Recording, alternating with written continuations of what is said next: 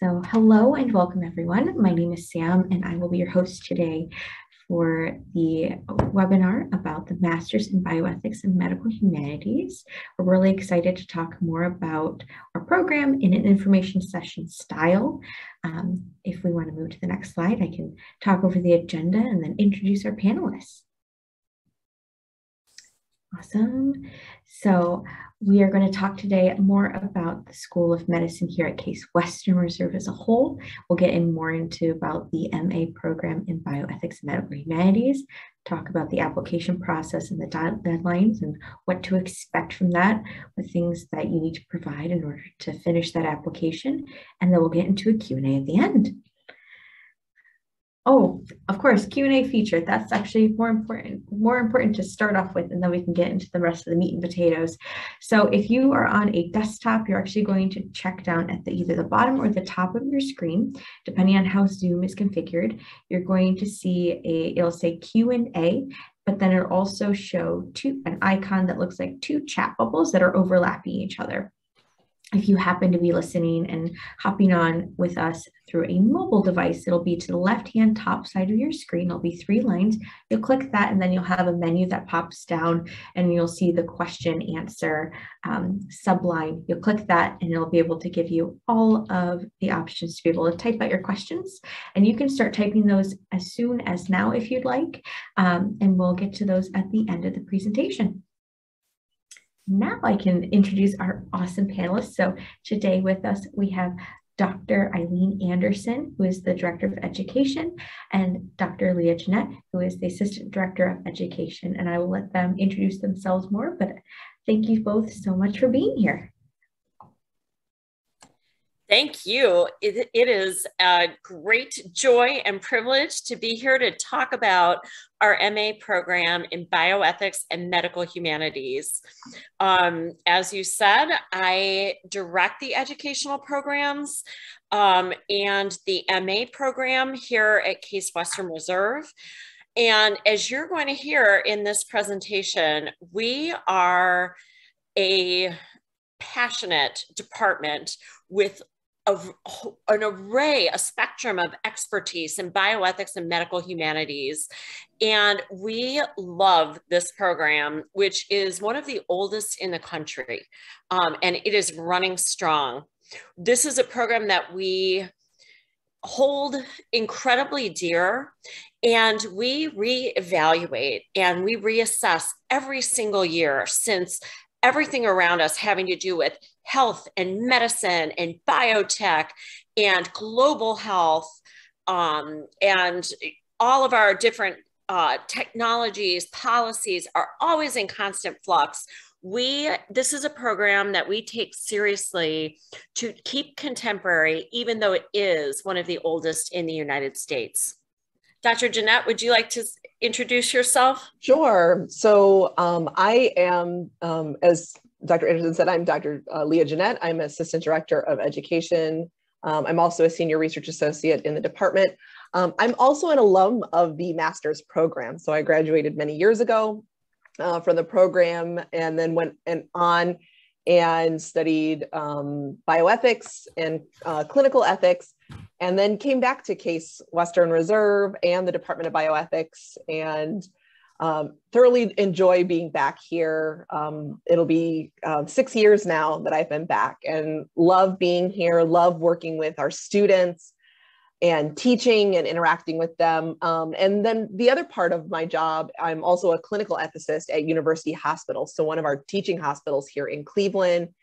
And part of what I do, and we'll talk a little bit later on in the presentation, is I'm the course director for our clinical ethics rotations, which is a hallmark of our program.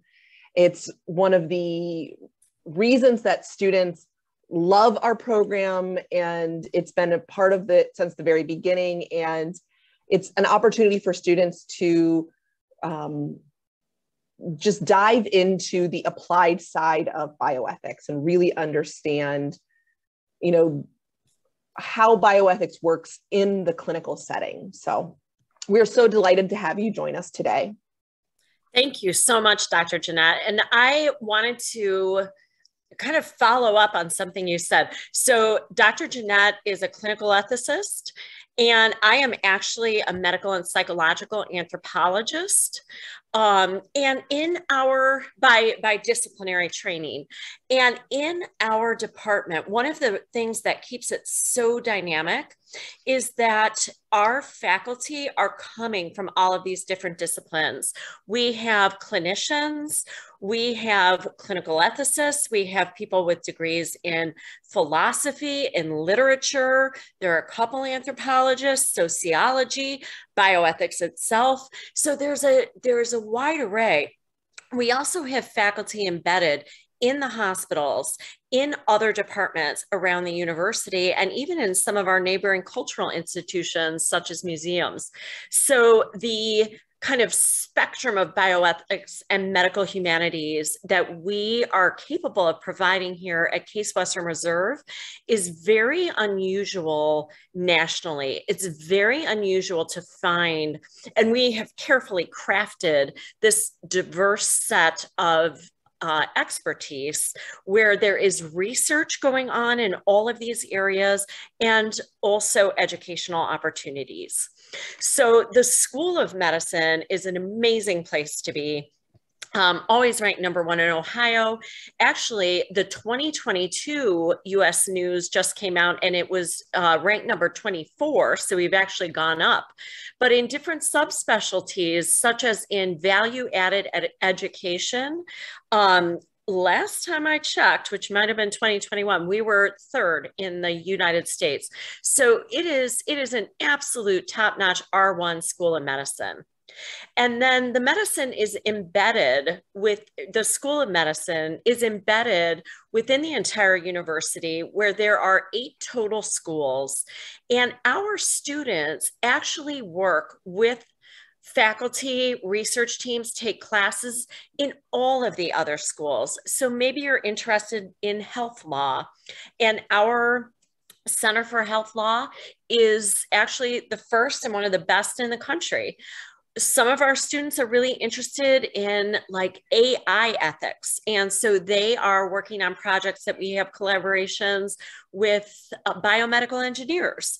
Some are working with medical historians or arts and medicine. So there is the full array. And as Dr. Jeanette said, and we'll highlight later, all of our students get this incredible access to clinical practica and being there for the clinical moment in the hospitals, and really getting to then think carefully about the ethical, cultural justice issues that you've witnessed in the hospital setting. So this area of bioethics and medical humanities has been booming. It's been growing. Programs have been growing. Interest has been growing. Hospitals are really wanting more and more of this. Medical school curricula are being revised to make bioethics and medical humanities essential. Why, right? I think it's really interesting having the recent pandemic that we are still dealing with. In some ways, that's made it more palatable, where so many of our big questions in medicine, you know, health, illness, death and dying, so many other examples come to mind, global health, et cetera. So many of our questions are not about, don't have to do with technical expertise. They don't have to do even with in-depth biology. For example, some of the problems that are still killing more, for example, children in the world than anything else are things like diarrhea, where the technology is not that high tech, right? So the questions become, how do we distribute scarce resources, right? How do we roll out vaccines? How do we distribute ventilators if there's a limited supply?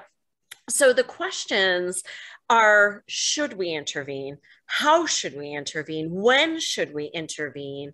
How do we deal with issues of justice? What happens if we're developing amazing genetic therapeutics now where one dose of medication costs $1.5 million, but it's life-saving? How do we deal with that kind of a question?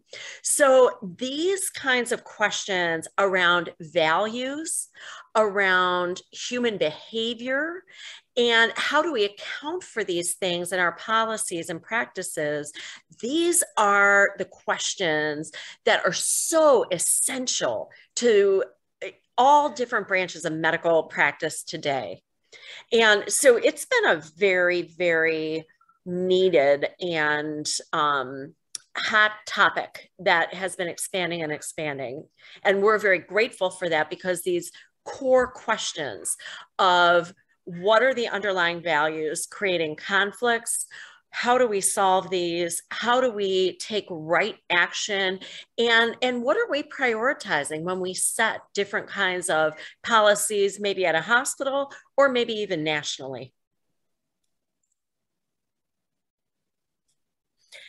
So you can imagine, because the demand is so high right now for people who have background and training in bioethics and medical humanities, that it's an amazing thing for watching our students' career paths and for enhancing your career path in whichever direction you're going.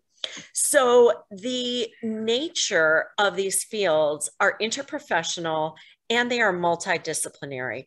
In our program, you are really going to witness this interprofessional delivery of healthcare, the multidisciplinary aspects of, say, a research project. When you are asking big questions, you need multiple perspectives and multiple players coming to the table to really tackle our tough questions, whether it's a pandemic or a cutting edge technology or some kind of issue of distributive justice, for example. So lots of different fields have been for a while, but are even increasingly looking for students with this kind of educational training. So clinical careers for sure. Lots of our students go on to be MDs or nurses, social workers, psychologists, etc.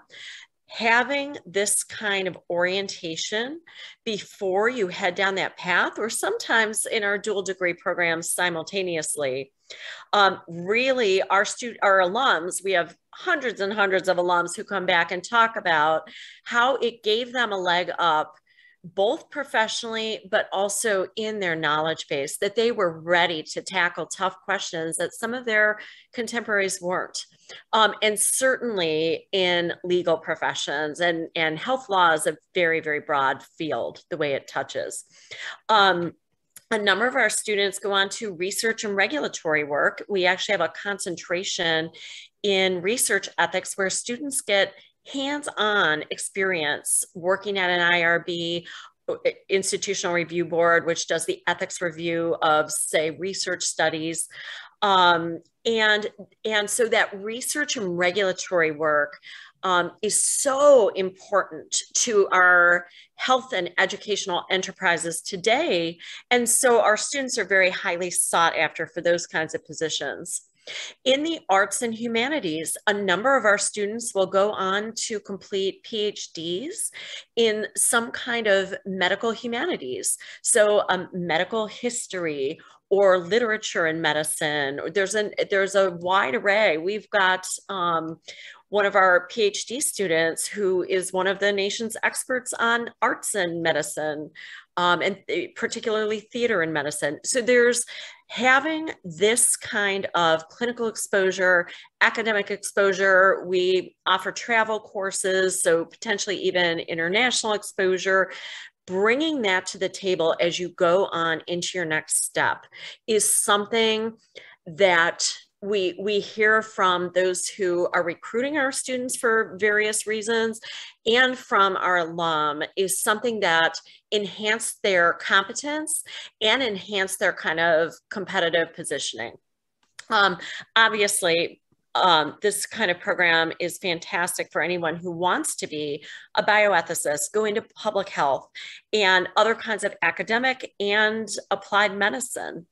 A final, well, not final, but another main pattern that we see among our students are students who come in and say, I really love health. I really love medicine. I really want to enhance people's well-being, but I don't know exactly how I want to do that. I don't know if I want to be a doctor. I don't know if I want to work in a nonprofit.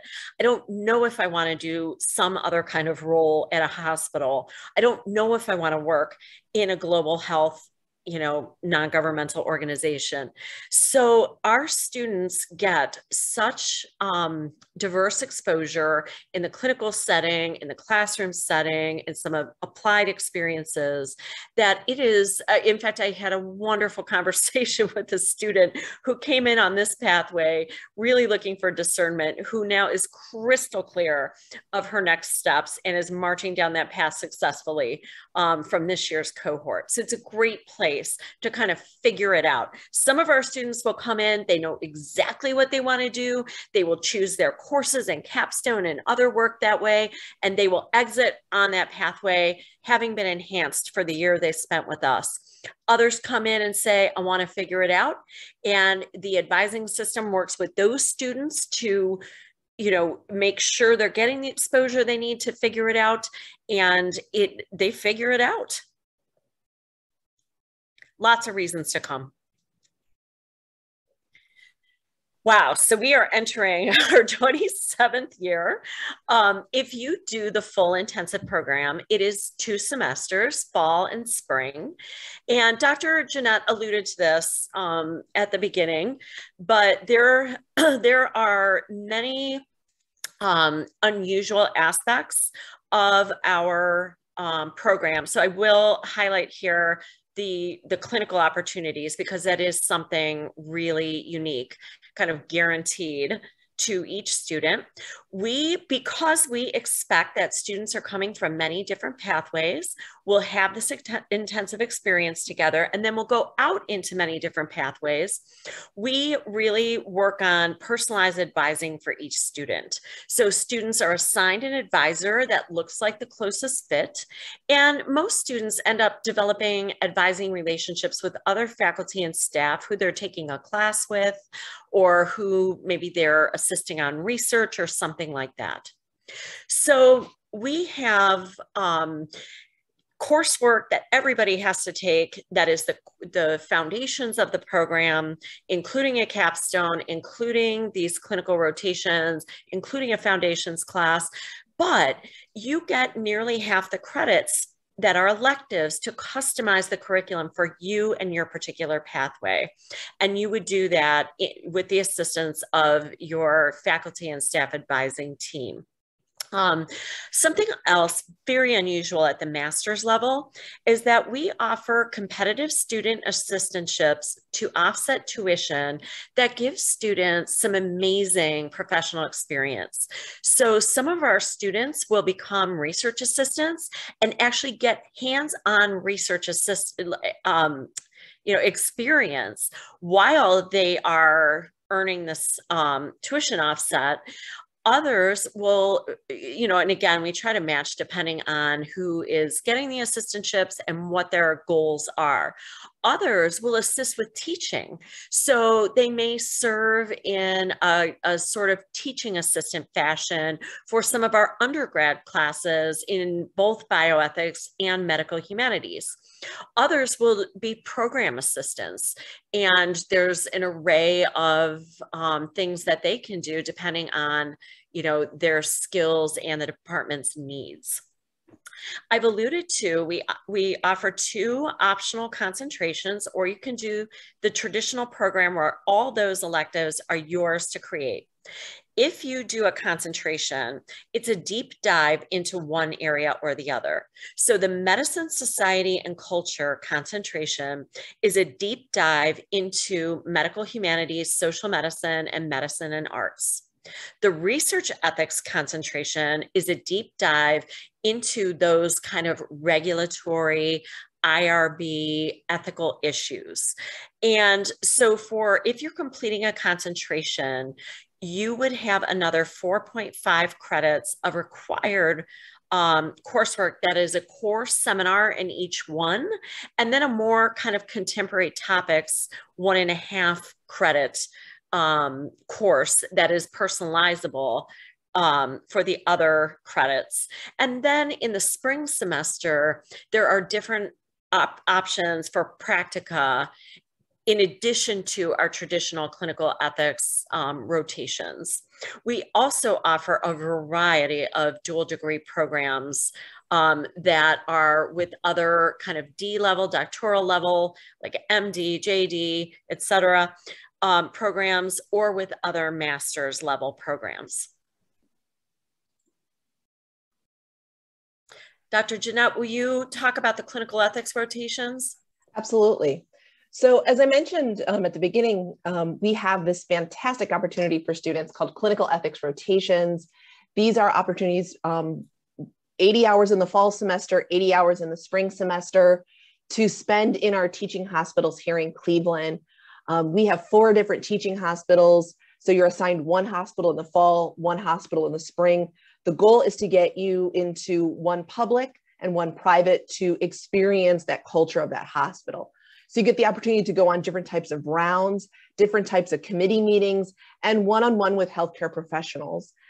On a weekly basis, you'll meet with your fellow students and a clinical ethicist or ethics committee member to unpack what you've experienced, what you've observed, what meetings you've sat on, what conversations you participated in, to really do a deep dive into those ethics issues, those issues of justice, right? To understand and to, really, do a deep dive into, what's going on. And sometimes they're really challenging cases because these are real people with lives and patients and complex cases and stories.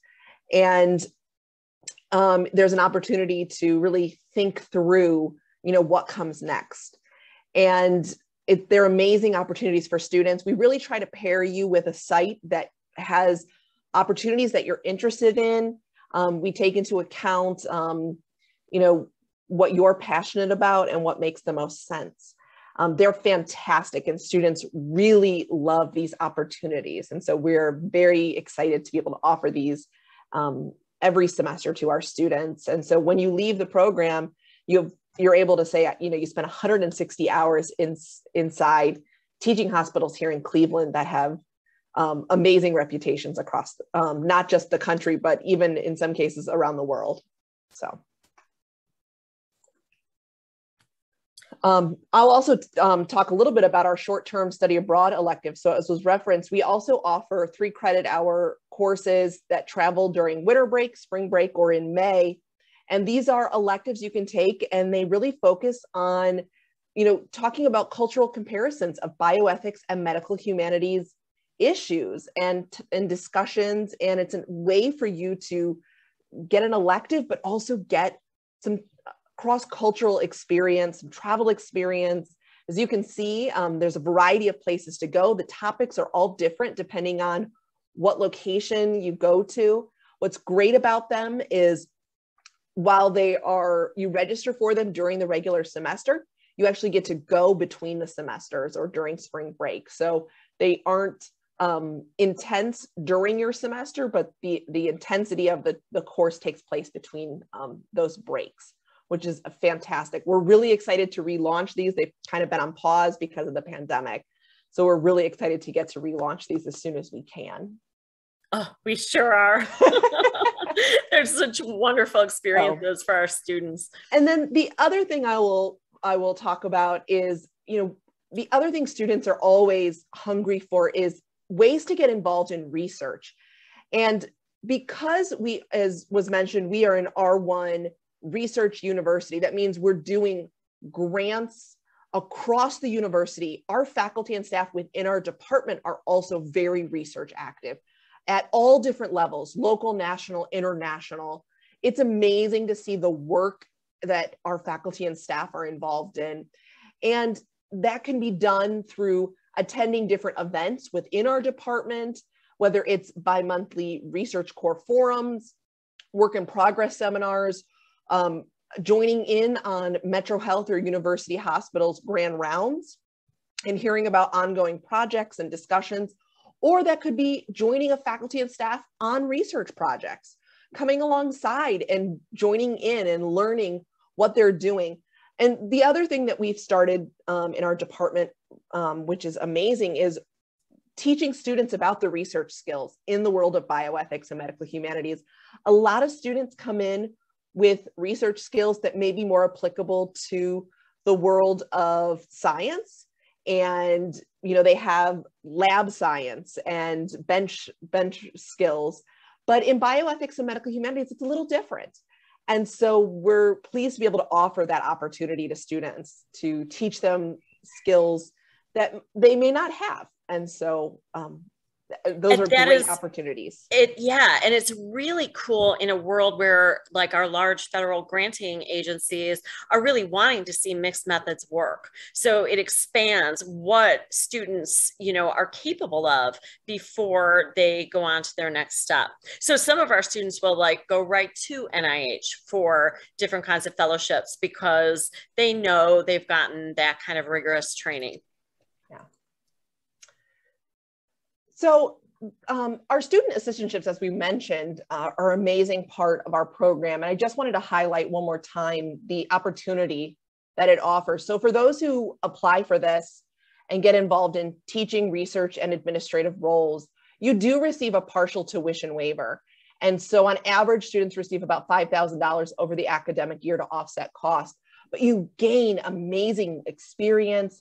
In some cases, students even go on to publish and you get to know faculty, and the experience and things cannot be overstated. I know, Dr. Anderson, you have worked with students in especially the teaching and research roles, and the amazing things that students have gotten out of these opportunities are just phenomenal. But it also is really unique to master's programs. The key to being eligible for student assistantships is that you do have to submit your master's program application by our May 15th priority 2 deadline. And then the student assistantship application will automatically come to you in an email, and you have to submit that application by June 1. So speaking of our master's program application, so the required materials for a completed application package include transcript from all undergrad and grad programs. We look for a statement of purpose. This is kind of like a personal essay. And what we're really looking for is you to tell us about your interest in bioethics and medical humanities. And we're looking for how that fits into your overall career path. And that could also be that you're looking for discernment, right? It doesn't have to all fit into a nice, neat little box. It could be that you're still figuring it out. We look for a CV or a resume, and then 2 letters of recommendation, including one from a faculty or professor. You can actually submit your application before those letters have been received. So don't hesitate to hit submit before those come in. And then once we have a completed application, we will review and then ultimately interview you for the program. And we can typically render a decision within 2 to 3 weeks. So it's a pretty quick process. So just to highlight again, deadlines, our priority 2 deadline is May 15th. So if you want to be eligible for student assistantships, you want to submit by May 15th. And then the student assistantship deadline is June 1st. Our final deadline for a fall start is August 1st. And then of course, classes begin in August. We'll have orientation and classes. I can't believe it's like just a few months away. We just wrapped up our spring semester and we're already talking about the next cohort coming in just a few months. So those are the deadlines we're looking at. But I want to open us up to questions. I know that we are at 4:30. So if you're able to stick around and ask questions, we'd love to hear from you. Feel free to enter them into the Q&A. I love this first question that I'm seeing. What do you look for in a potential graduate student? My immediate thought on that is somebody with intellectual curiosity and a commitment to make the world a better place. Those are two qualities that we see all the time in our students. And I personally love this kind of the ethos, which is our students are so smart and so hardworking, but also like in it to make the world a better place. And it's really beautiful. But, we really take a holistic approach to reviewing applications. So one of the primary things we're looking for is fit. We want to make sure that this program is a good fit for you and your goals. Then, of course, we're looking at transcripts. And, not in a uniform way, because sometimes people will start down one path and realize it's not for them. And so maybe those grades, are not relevant for what we're doing. And so we look at how did the other classes go? We look at the letters and we look at your statement. Why is it that you want to be part of this program? And what do you hope to get out of it? And then every student has an interview. So we love having an opportunity to have more of a conversation with you about who are you, who is this program, and what is that fit going to look like? So we had a pre-submitted question that I think would be great for you to answer, Dr. Anderson. So the question had to do with students who come in that eventually want to apply to medical school. And so what percentage or how many students that come to our program eventually do go on to medical school successfully, would you say? How would you kind of address that question? Boy, I've looked up these statistics before. I don't have them right in front of me. Here's what I will say. The vast majority of students who want to go on to medical school will get in and go on to medical school, which is really saying something, considering how competitive it is. And obviously something like your MCAT is, critically important. But this program is considered an enhancer program for medical admissions. And it's, we find that when our students come back from med school interviews, they really are talking about what they did in this year quite a bit. I believe that the percentage is somewhere around, it's over a third, but probably not quite 40%. I think it's like in the high 30s are people who are coming in saying, I want to go to medical school and go on to medical school. Does that sound about right?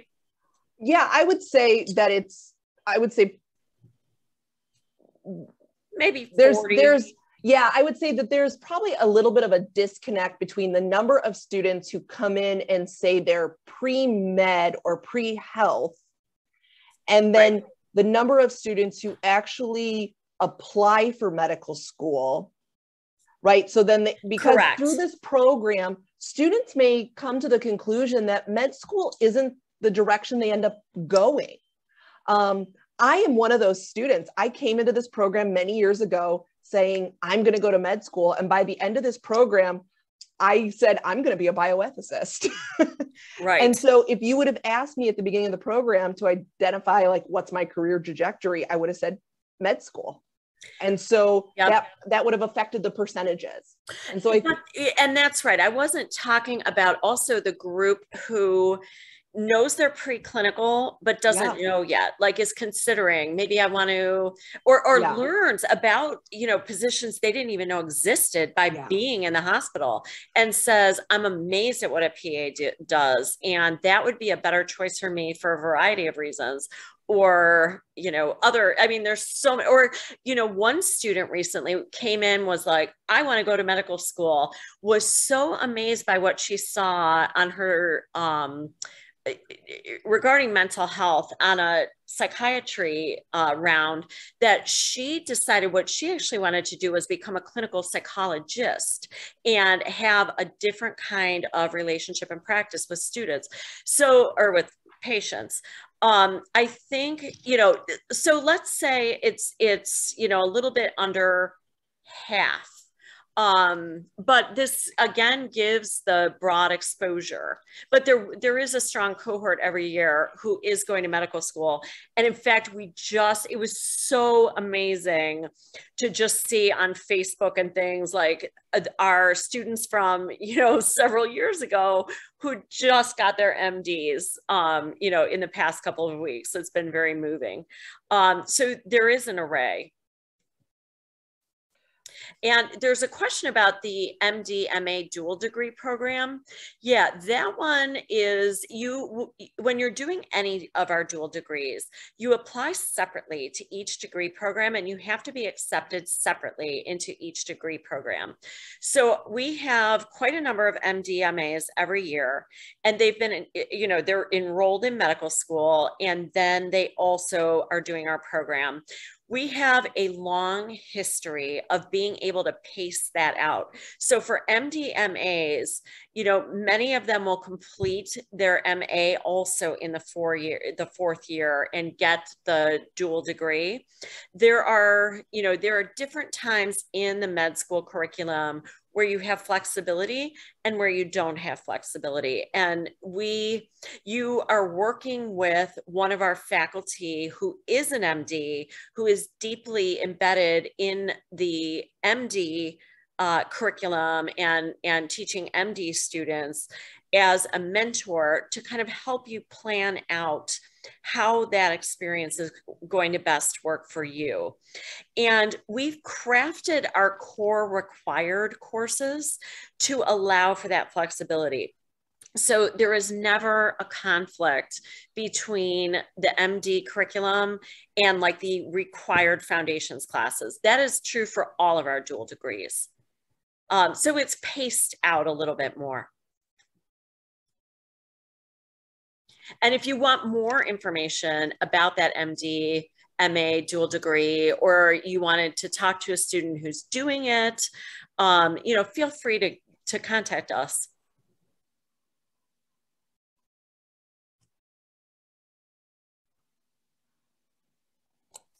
So I'm not seeing any more questions come in, but I will say that if you have any further questions, if you want to set up a one-on-one meeting or anything, please feel free to email us, bioethics@case.edu. We are happy to chat with you, answer questions, however we can help, and we hope that you submit an application. We look forward to reviewing it, and we hope to see you in the fall even. Thank you so much for joining us. And I echo Dr. Jeanette's sentiments. And we do, you know, again, you saw the timeline. There are rolling admissions happening now. And, you know, we are here and happy to answer questions for you. The other thought I just wanted to mention, it's a question we often get in webinars, is can we do a kind of pre-application review? If you just want to talk about your particular situation, or, you know, sometimes students had a really challenging year, so there's an off year or something like that, and you're wondering, because it is an R1 medical school, you can just give us a call and we're happy. You know, send an email, we'll set something up, and we can do a quick kind of pre-review if you feel a need to do that before you submit an application. And thank you again for joining us here today, and we look forward to being in contact.